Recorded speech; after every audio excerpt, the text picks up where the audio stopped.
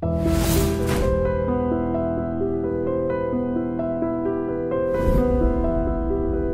మీకు ఇవన్నీ అవగాహన అంతా కలగడానికి ముందు మీ మీద కొన్ని ప్రభావాలు ఉన్నట్టుంటాయి. ముఖ్యంగా మీ తండ్రి పండితుడు కవులు ఇద్దరికంటే హనుమత్ శాస్త్రి గారు, ఆయన సృష్టిలో తీయనిది స్నేహమేనో తెలియని వాళ్ళు ఎవరు ఉండరు. ఆయన ప్రభావం మీ మీద ఎంత ఉంది? అలాగే మీరే చెప్పుకున్నారు శ్రీ తిలక్, శ్రీపాద, వీళ్ళందరి ప్రభావం. చాలా మంది నా జనరేషన్ సంబంధించి చాలా మంది రచయితలకి శ్రీశ్రీ ప్రభావం చాలా ఎక్కువ ఉంది. నాకు లేదు. నాకు చాలా, ఎందుకంటే నేను వయసులో పెరుగుతున్న సమయంలో నాకు చాలా దగ్గరగా వచ్చినటువంటి కవి, నేను ఎరిగిన మొట్టమొదటి నేను బాగా ప్రభావితమైన కవి దేవరకొండ బాలగంధర తిలక్ గారు. బాగా సన్నిహితంగా 1960లో నేను ఆయనకు మసిలాను. ఆయన చాలా విస్తృతమైనటువంటి చదువురి, చాలా బాగా చదివారు. ఆయన మంచి లైబ్రరీ అది సేకరించేవి ఉండేవి. ఎక్కడికి వెళ్ళేవాడు కదా, అనారోగ్య కారణాల వల్ల ఎప్పుడు ఓ మంచం మీద కూర్చుని చుట్టూరా పుస్తకాలు పెట్టుకుని చదువుతూ ఉండేవాడు. అయితే ఓ పక్కన పాండురంగ మహత్యం చదివేవాడు, ఇంకో పక్కని వర్జీనియా వూల్ఫ్ చదువుతూ ఉండేవాడు. తర్వాత ఇంకో చోట ఏదో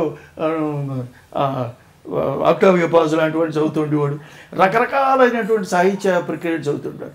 ఒకసారి వాళ్ళ ఇంటికి వెళ్ళి కూర్చున్నప్పుడు ఆయన వరల్డ్స్ గ్రేటెస్ట్ షార్ట్ స్టోరీ సిరీస్లో ఫ్రెంచ్ కథల పుస్తకం నాకు ఇచ్చాడు, ఇంగ్లీష్ ట్రాన్స్లేషన్.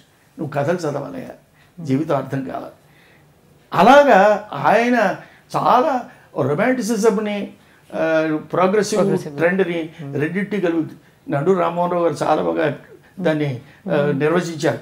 కృష్ణశాస్త్రి థీసిస్ అవుతే, శ్రీశ్రీ యాంటీ థీసిస్ అవుతే, తిలక్ సింథసిస్ అన్నది. చాలా బాగుంది. అది ఒక కోటబుల్ కోట్ అనే కాదు, అది ఒక సిద్ధాంతం. కరెక్ట్. ఆయనంత అద్భుతంగా ఆ కాల్పనికతకి ఈ అభ్యుదయానికి చేసిన బ్లెండ్ అది ఎవరి వల్ల సాధ్యంగా సోమసుందరం ప్రయత్నం చేశాడు. కానీ సోమసుందరం నేను నేరుగా ఈ వయసులో అబద్ధాలు ఆడాల్సిన అవసరం లేదు కనుక పేర్లతో సహా చెప్తున్నాను.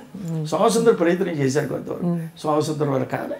కానీ అంతకుముందు మీ మీద ఉన్న ప్రభావం, మీ నాన్నగారి ప్రభావం చెప్పాలి. నా విషయం ఏంటంటే ఏం లే, మా నాన్నగారు అంటే లేదా, మా నాన్నగారి ప్రభావం లేదు చెప్తా. ఎందుకంటే మా నాన్నగారు సరే సంస్కృతం బాగా చదువుకోవడం, తెలుగులో ఆయన ప్రోగ్రెసివ్ రైటర్స్ మూమెంటు, భావకవుల ఉద్యమం, తర్వాత దాని పేరు ఏంటి మన మత సంబంధమైన వాటిలో బ్రహ్మ సమాజానికి సంబంధించిన ఇవన్నీ రకరకాల ప్రభావాలు ఆయనలో ఉండేవి. ఆయన విచిత్రమైన కలనేత లాంటి మనిషి. ఆయనకి ట్రెడిషన్ మీద చాలా గౌరవం ఉండేది. వాటిని ధన్యవాదాలు పారేయాలని కూడా కోరికోటి ఉండేది.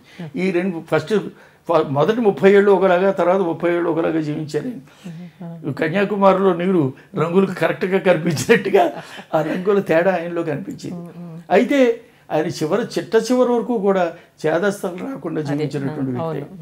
ఖచ్చితంగా ఇవాళ స్మైల్ వల అనే కథ రాస్తే చాలా గొప్పగా రాశాడు ఏ కథని అన్న సందర్భం. ఓ గొప్ప పోయం చేస్తే ఎంత కుర్రాడైనా సరే చాలా బాగా రాశాడు అయ్యేదని.